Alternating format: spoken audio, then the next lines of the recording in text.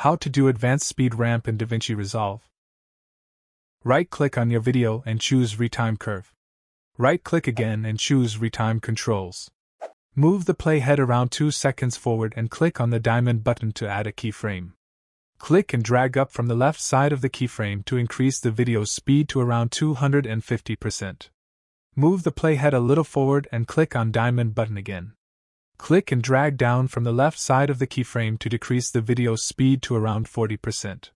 Select each keyframe and click on the curve button to smoothen it.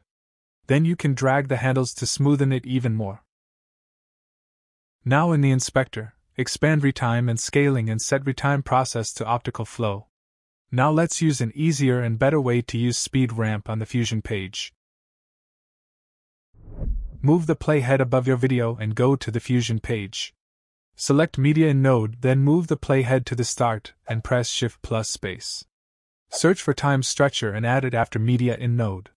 Move the playhead to the end to see the number of frames of the video.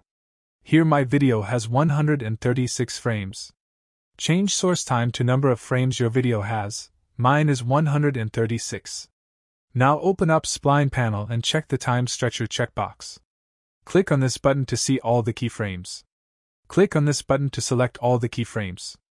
Click on this button to add curve to the keyframes. If you want more curve, drag these handles.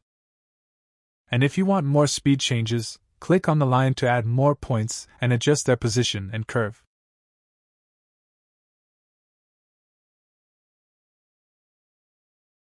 Now go back to the edit page.